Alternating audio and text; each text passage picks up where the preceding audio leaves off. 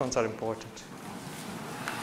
Okay, so today, besides outlining what the project will be, I will talk about. So we talked about these coin flips, and I said that generalizing coin flips to variables that have more than one value is easy, and that's what we're going to do in a couple of slides. And you'll see that all the theory, everything we learn applies to it, and just by using these concepts of that we've talked about before, Bernoulli and beta distributions, or in this case the extensions to more than two values, the multivariate extensions, which are the Bernoulli and the categorical distribution, you'll see that we can already build classifiers, and in fact we can go and build applications, and we can build some really cool applications out there.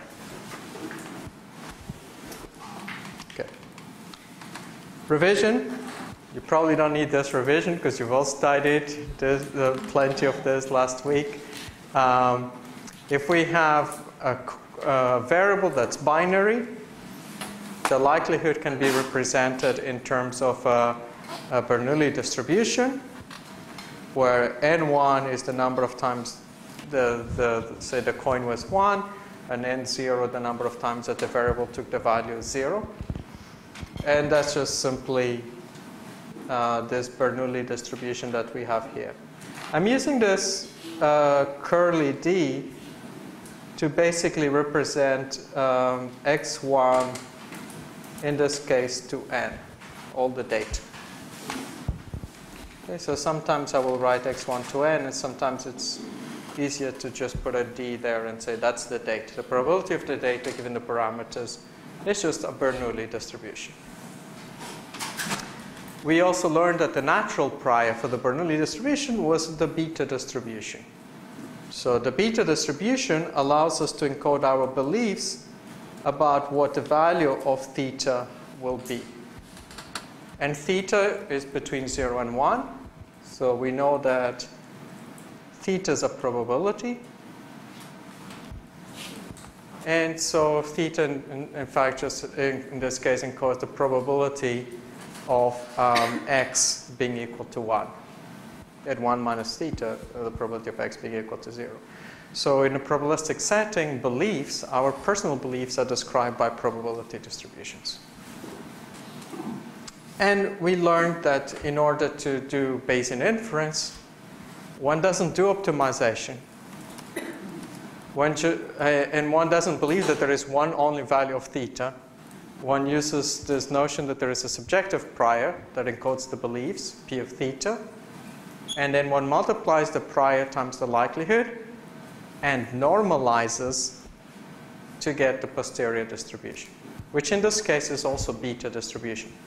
When the prior and the posterior have the same form, like in this case the prior is beta, the posterior is beta, we say that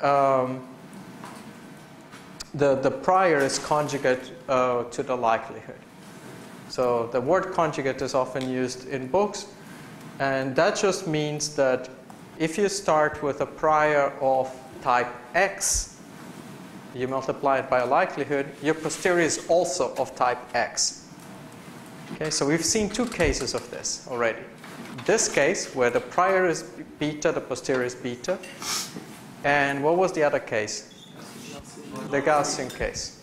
So if you have a Gaussian prior on theta in linear regression, the posterior is also Gaussian. The posterior on theta is also Gaussian. We didn't do the variance, but for the variance there is a similar result. If the variance is, for the variance we use a distribution called the inverse gamma that is just like a Gaussian, but it only allows for positive values because variances can only be positive. And so this is something that it would be a short exercise for you guys to actually do this. You use the inverse gamma prior, you multiply, and then the posterior is inverse gamma. Okay. The one that I want to talk about today is the extension of the beta distribution and the extension of the Bernoulli distribution. Let's start with the extension of the Bernoulli distribution. So this is going to be called the categorical distribution. And I use the word categorical instead of what the generalization of it, which is the multinomial, because I think it's more natural. It's just basically saying something is either of this, of category X, or category Y, or category Z. So we're categorizing data. How do we do this? Now, let's assume we have n data points. Let's try to get the formal setting. We have n data points. Okay, so x1 to n is our entire data set. And each xi will take k values. In particular, if, I should have said here, if k equals 3, then the possible x's that you could have are 1, 0, 0, so class 1, or 0, 1, 0, or 1, or 0, 0, 1. Let me write this actually here. So xi is equal to either 1, 2, or 3. 1 basically gets represented as class 1, 0, 0, 2 as 0, 1, 0, and 3 as 0, 0, 1. Okay? So we're just using a binary encoding to represent each number. Okay? And the 1 appears in the position, the 1 will appear in the position where the variable is on. Okay? Does this make sense? Because the rest of the lecture I'm going to use this encoding. Why is it called multivariate? There's only one variable. Pardon? Oh, in this case, xi can take several values. That's why I'm actually using. Okay. And I'm going to have more than one xi. So in which case, I could think of the distribution over x1 to n actually as a single multinomial. Which I'll come back and I'll show you a very specific example of why that is the case. Why are we using 3? We can store 3 in like 2-bit data, right? Pardon? We can store 3 numbers in a 2-bit data, right? We can have 0, 1, 1, 0, and 1, 1. But why are you doing that? I'm writing it like this, not for storage consideration, but for explanation. How we store it, we will be able to store it efficiently without having to represent all these zeros. So if it went from 1 to n, or if there was n values, then it would be, the nth value would be, the 1 would be in the nth position, and everything else would be 0? That's correct. Okay. If you have, but let's leave n to indicate number of data points, and let's use k to indicate the number of values that the variable could take. So if k is 1,000,000 and x happens to be 999, you basically have a vector of 1,000,000 zeros with a 1 in position, what did I say? 999, let's say. Okay, so of course when we implement this, we're not going to be storing vectors with millions of zeros and a 1 at a position. We'll just store the location of the 1. But in order to explain this to you, write the math, let's assume that we have a vector of zeros and a 1 in the position that's on. So our space here is partitioned. We don't allow, for example, a 0.5, 0.5. It's either that's correct. Partitioned to 1 of k different. That's correct. There's no soft. You can't belong to 2. You are either one or the other. Okay. That's going to be how I'm going to construct this. And so then I'm going to say that the categorical distribution for variable xi will be the product from j equal 1 to big K of theta j to the indicator variable of xij equal 1. Okay. Now, let's see why this is the case.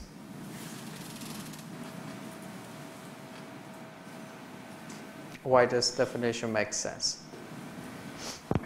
If I have a vector, let's say that I have xi equal 0, 0, 1.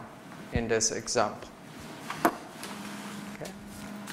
So in this case, probability of xi given the vector theta would be equal to theta 1 to the power 0, because xi1 is 0, xi3 is equal to 1.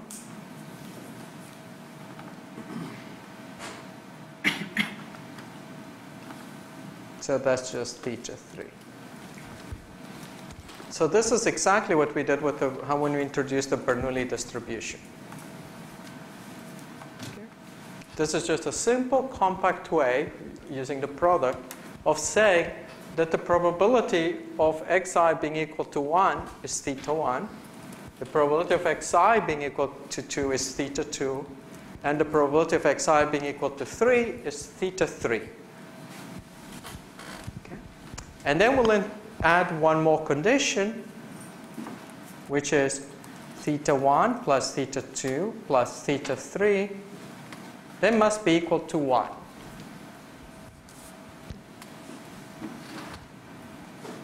So the last theta should always be 1 minus the sum of the previous thetas. So in other words, theta k is always equal to 1 minus the sum from j equal 1 to k minus 1 of theta j. Now if you choose k equal 2, you see that this is the Bernoulli distribution, because theta 2 in this case would be 1 minus theta 1. So it's just 1 minus theta. So you choose theta 1 equal theta, and then theta 2 is just 1 minus theta.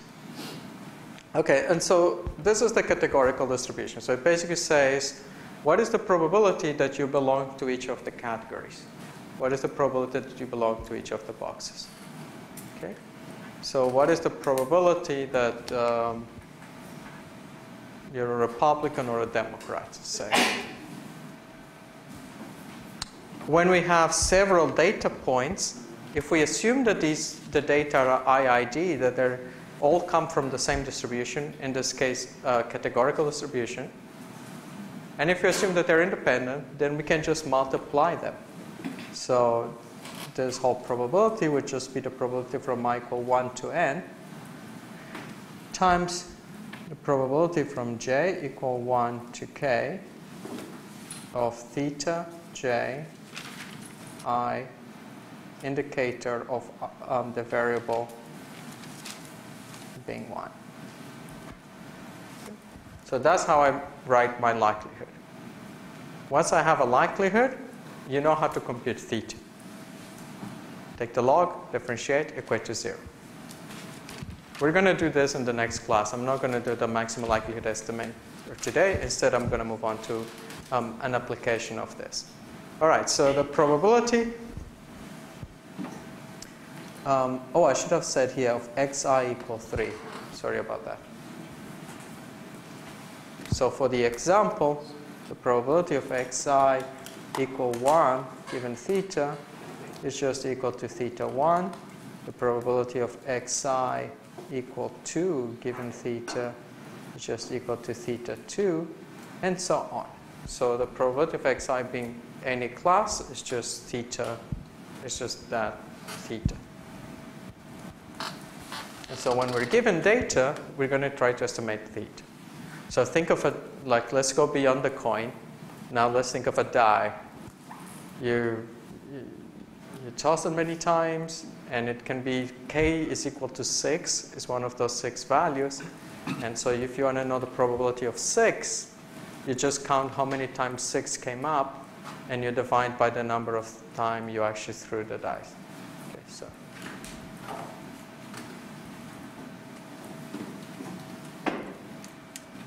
Just like we had beta distribution, we're going to have a generalization of the beta distribution, which is, as you would have expected, it will just look like the beta distribution.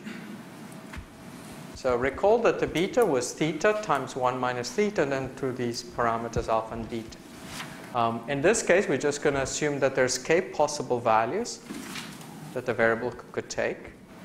And then we're just going to take theta to a variable. And instead of having alpha and beta and gamma and all of these variables, we're just going to call them all alpha and introduce an index k. Okay, so recall that the beta was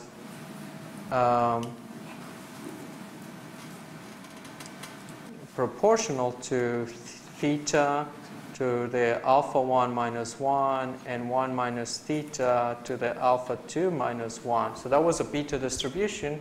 A Dirichlet distribution looks just like the beta distribution, except that now instead of going only up to 2 values, we're going to go up to k values. We're going to multiply k thetas. Okay. I'm seeing some faces. I see people sleeping. I see people with faces of horror. I see people laughing, and I see people on the laptops. This is the time to ask questions. The rest of the lecture, as well as in order to understand neural networks, we're going to be using this notation ad nauseum. This is the beginning of the second part, and this is very key. What's the A sub k station? So whether there's k alpha, k thetas, and then also k alphas? That's correct. Okay. So for let's look at an example. For a beta, k is the number of variables, the number of possible outcomes. Sorry. So for a coin, k is 2, your heads or your tails. For the die, k is 6, 1, 2, 3, 4, 5, or 6. Okay, so k indicates all the possible values the variable could take. Okay, so for a coin, we use a beta distribution, beta prior, and the beta prior is essentially it's this. There's only one theta. And the reason why there's only one theta is because I know that I could also write this. Let me actually write it like alpha 1 minus 1 times theta 2 to alpha 2 minus 2. So I could write it like this, but then it must be understood that theta 1 is the probability of heads and theta 2 is the probability of tails. And so we know that they have to add up to 1 because the coin is either heads or tails. So in a way, if I write theta 1 and theta 2, I'm over-parametrizing them. And so that's why when I explain beta, I actually just use one single value of theta. Because once I know the probability of heads, I know that the probability of tails is just 1 minus theta. Now, so that's the beta. Let's look at the Dirichlet for the die. So there I would have theta 1 to alpha 1 minus 1, theta 2 to the alpha 2 minus 2, theta 3, alpha 3 minus 3, theta 4 to the alpha 4 minus 4. Wait, isn't it all minus 1? Sorry, minus 1, sorry. Okay, glad to hear you guys following it. Theta 5 to the alpha 5 minus 1. And then the last one, I don't need actually to write, I could just write theta 6 to the alpha 6 minus 1 to make it easier. But I know that they all have to sum to 1, so this last one is 1 minus theta 1 minus theta 2 minus theta 3 minus theta 4 minus theta 5 to the alpha 6 minus 1. Because we know that the last one is the one that guarantees that everything sums to 1. And of course, each theta is between 0 and 1. Each theta is a probability. Okay, so now that also has a normalizing constant, which is this ratio of gamma distributions. Just like the beta distribution, we don't need to worry about it because we can do all our analysis without knowing it. Okay, someone once worked out this for us. We don't need to bother with it. Someone actually in class went and did this by hand. Someone actually did this derivation, proved that the integral of this is this gamma function. And it's actually a simple integration by parts exercise, but this is not a calculus course, so I'm not going to ask you to do that. Okay, so that's the setup. You can be one of k values, and then you can also put a beta prior on that. So now, just like we had done before,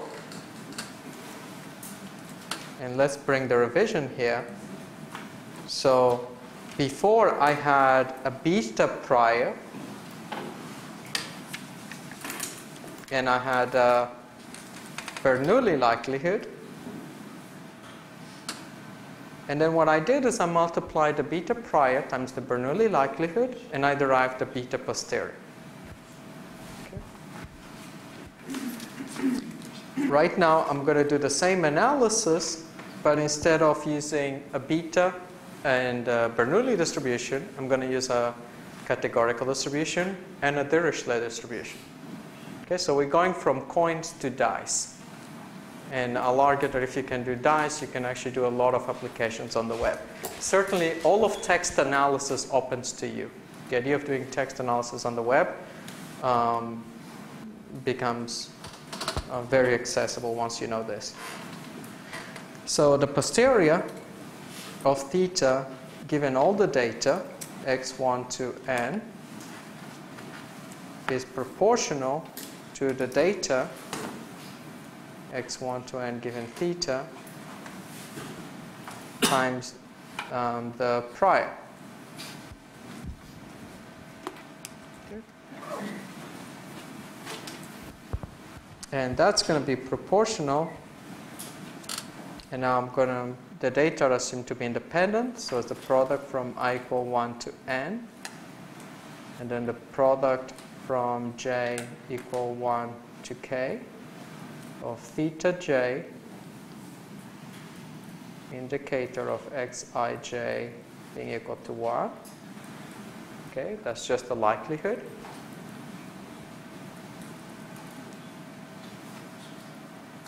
Times the product from j equal 1 to k of theta j to the alpha j minus 1.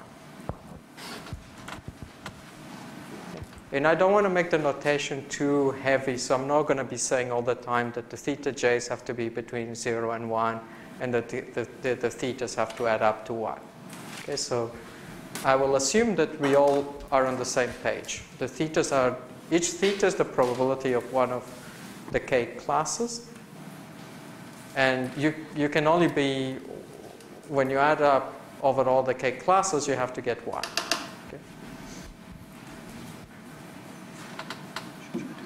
And so this is equal to the probability from j equal 1 to k of theta j, and now I'm going to write this as nj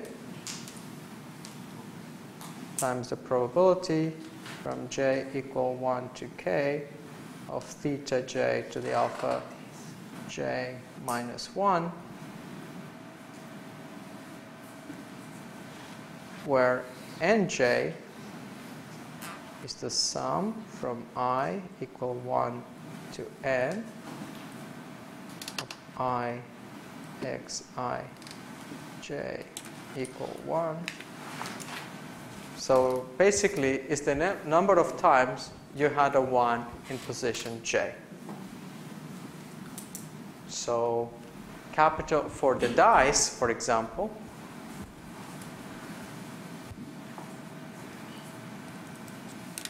I always get this confused. A die is 1, right? Or is it the other way around? A dice is 1. No, die is 1. Okay. For the die, n5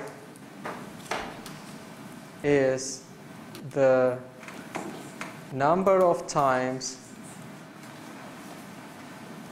you saw a 5. Okay. And so for the dice, you would have N1, N2, N3, N4, N5, and N6. And that's it. And so you just keep throwing the die, and then you just count after, say, 1,000 tosses, you count how many times was it 1, how many times was it 2, how many times was it 3, and so on. Once we know that,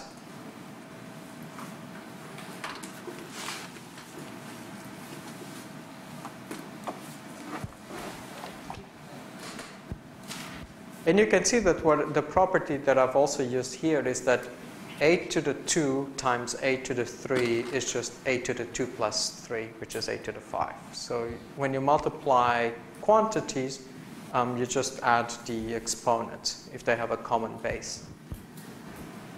And so we can now use that same property and rewrite this as the probability from j equal 1 to k of theta j to the nj plus alpha j minus 1.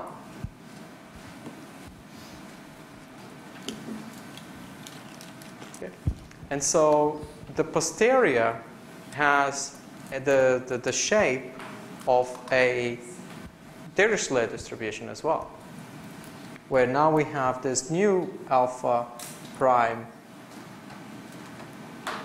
which is just nj plus alpha j. So the posterior is Dirichlet.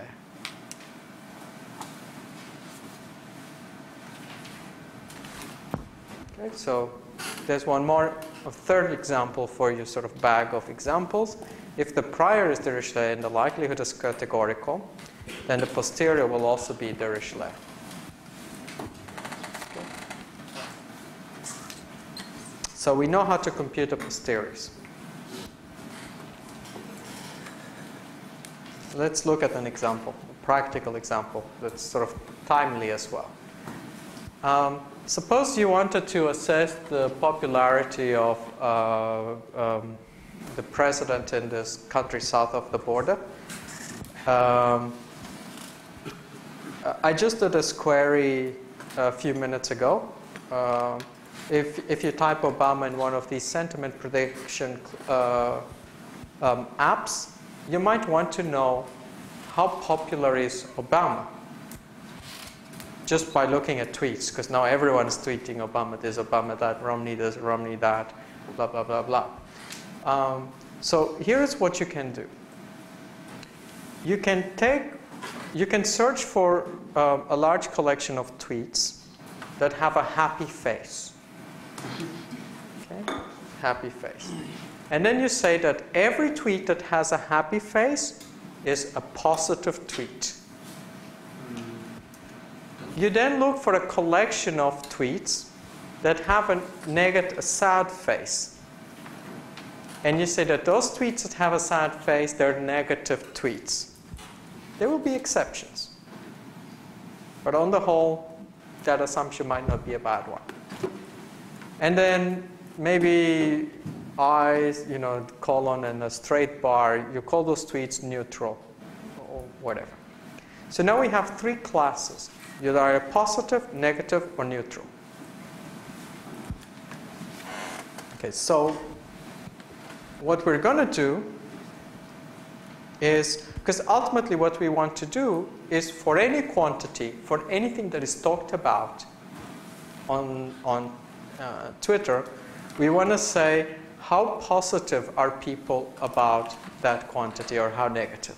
For example, if the quantity that people are talking about is the word Obama, then you can look at, say, here there's 3 examples of tweets, and from those 3 tweets, you would like to classify those tweets as being positive, negative, or neutral, and then you just count how many positive, how many negative, how many neutral, and you're able to show a plot like those green and red bars that are being shown there.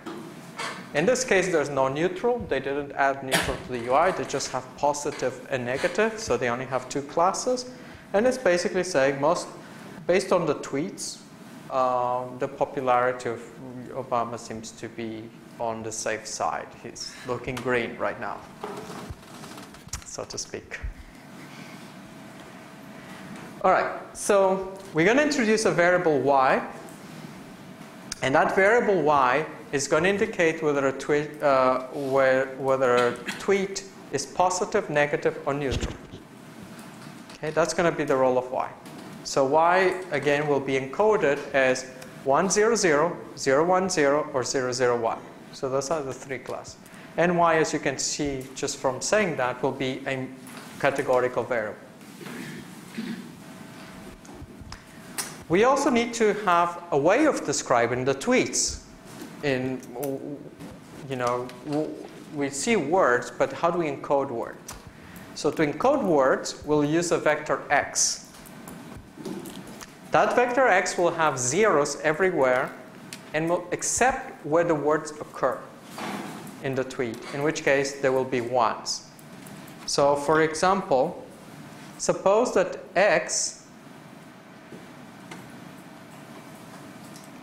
we have a vocabulary of just a few words, like cat, rat, sat,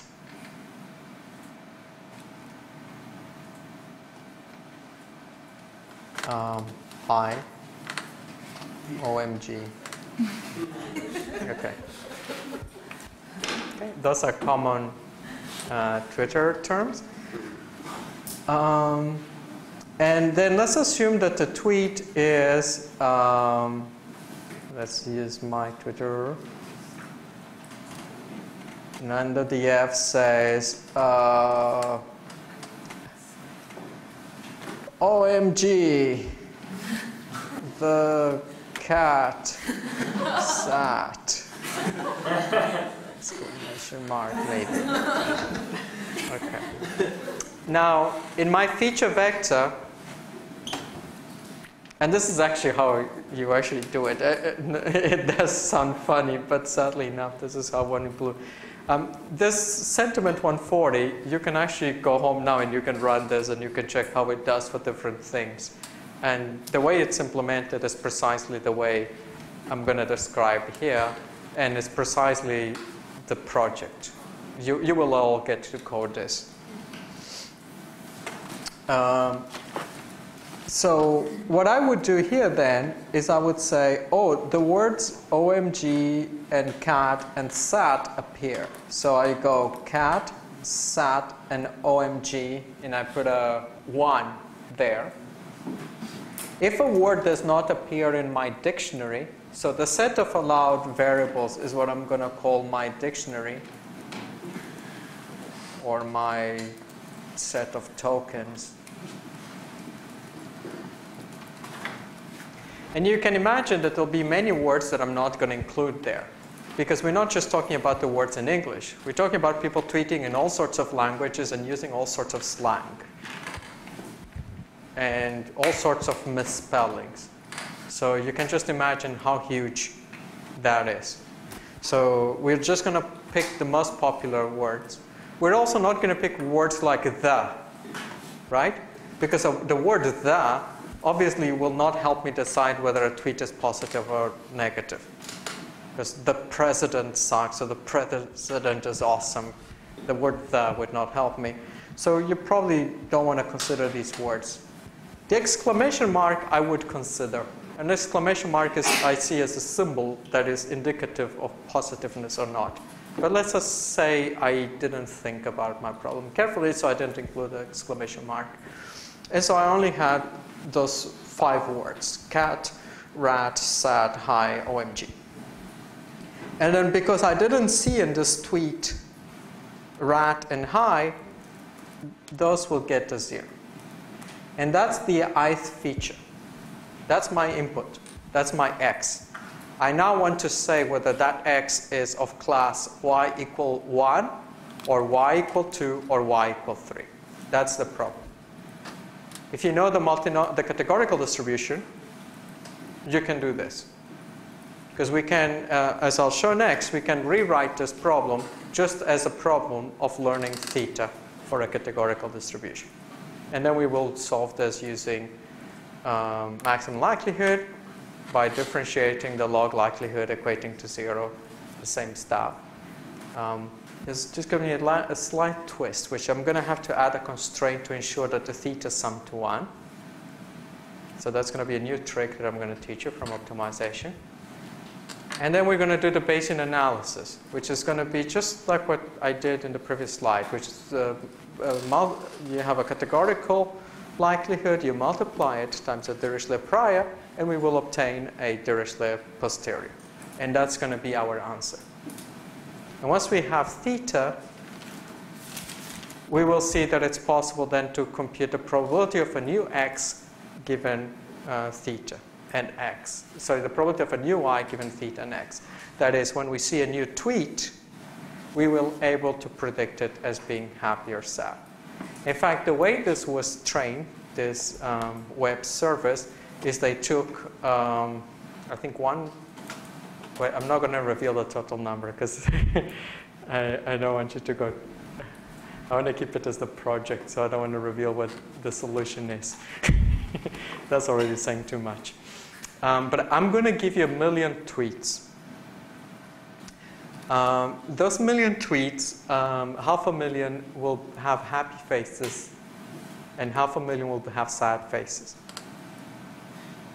So in that case, I will know the labels, what's positive, what's negative. That's what you're going to use to train, in other words, to estimate theta, either by Bayes or maximum likelihood. Once you know theta, I'm going to give you more tweets, or you can just take any tweets off the web, and you can classify them. At that stage, you're done. You've built a classifier for sentiment.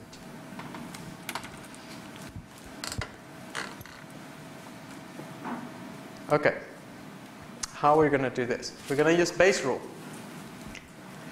So we're going to have 2 multinomials in this case, one for y and one for x. So now we're going to model the distribution of the input. Unlike linear regression, here we are going to model the probability of x. And there's going to be 2 parameters, one for the probability of x, which is theta, and the parameter for the probability of y, I don't want to call it theta 2, so let's just call it pi. Okay. In particular, and then of course I'm going to use Bayes rule to compute the probability of y given an input x and given the 2 parameters that we will learn by maximum likelihood or Bayesian inference. And the normalizing, I could also write this as p of yi given pi times the probability of xi given yi and theta divided by, and this is not just application what we've been learning of Bayes rule. This is the sum over yi of p of yi, say yi being of class C. Let's just say that y belongs to classes 1, 2, all the way up to capital C.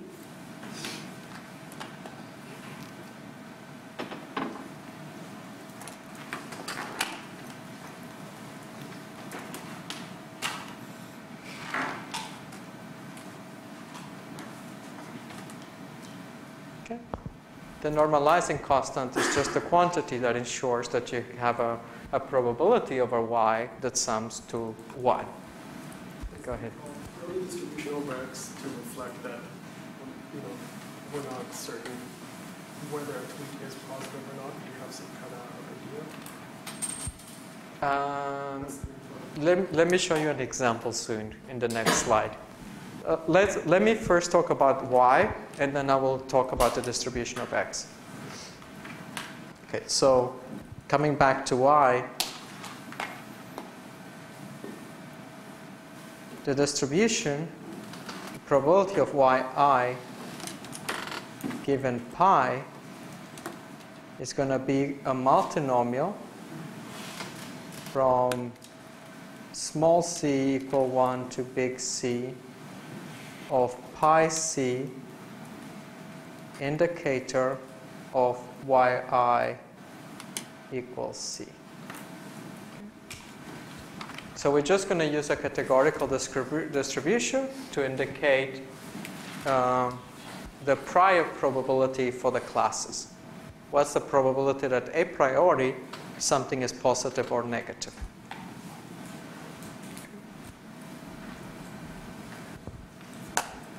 There are some candidates for which the sentiment tends to be more positive. If you type, say, or think of a combination of words, Obama economy, then the number of negatives seems to outdo the positives. And so you would expect that pi c is not the same, should not be a half. But we're going to allow for different probabilities for each of the classes. So that's the prior. In other words, the probability that yi is of value small c given pi is just equal to pi c. Okay? And the sum of the pi c's over all c's sums to 1. So it's just a categorical distribution. For the x's, I'm also going to use a categorical distribution, but I'm going to make the following assumption.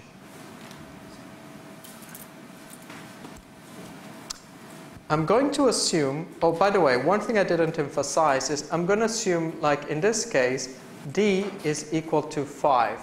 So d is the size of the number of x variables, binary variables.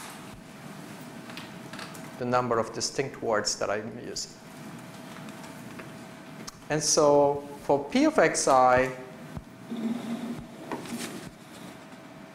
given theta, and given that I am of a particular class, within a class,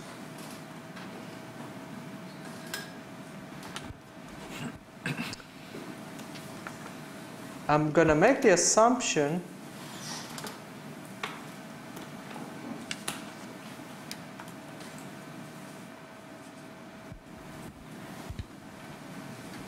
let me take you back here. I'm going to make the assumption that from j equal 1, j equal 2, all the way up to j equal d, I have d binary variables. So this is how I'm going to model x. I'm going to model x as d binary variables, each being 0 or 1. Okay. So, and these binary variables basically in the text means is the word present or absent in the tweet. And I'm going to assume that they're either present or absent independently from each other. So I'm going to assume that each of the words are independent of each other.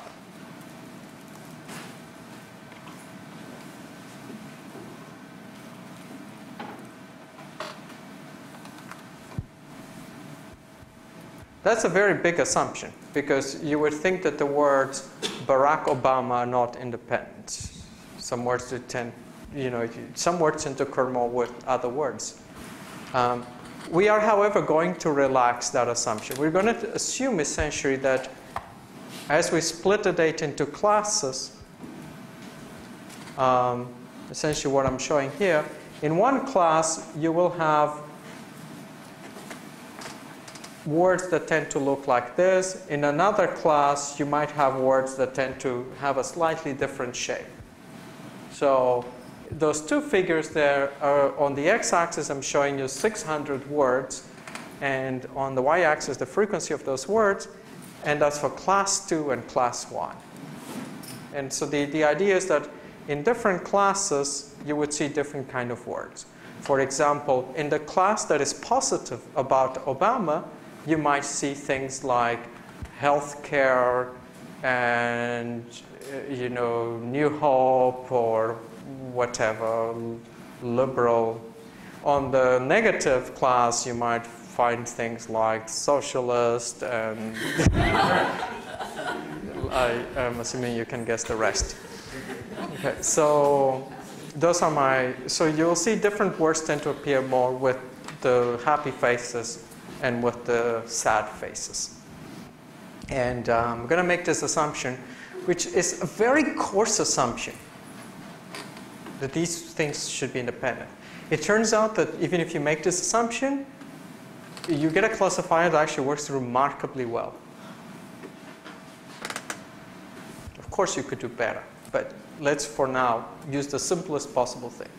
We're going to assume that all the words are separate, and then what I'm going to show you in the next class is that the joint distribution of y, given the new input and the parameters, can be written in this form, where you will have, this is just the prior of a c, and this will be a binomial that for each word, for each j, and it will depend on whether what class you're at, which data point you're at, and then a word is on or off. So I'm going to parse this expression for you in the next class, what each of these terms are and how I arrive at this.